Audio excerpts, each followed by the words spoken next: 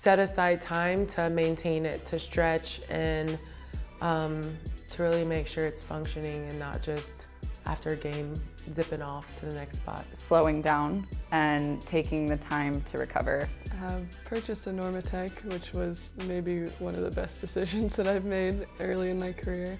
Normatec is this big, they look like moon space boot things, and they just fill up with air and compress your legs to help with lactic acid. So once you learn to listen to your body and say, okay, this doesn't feel good, it's okay for me not to push through this pain at this moment in practice. I can ask for a break. The best thing I've done for my body, I think, is learn to stretch more, which I was never good at, but now I'm very disciplined and I think it's helped a lot.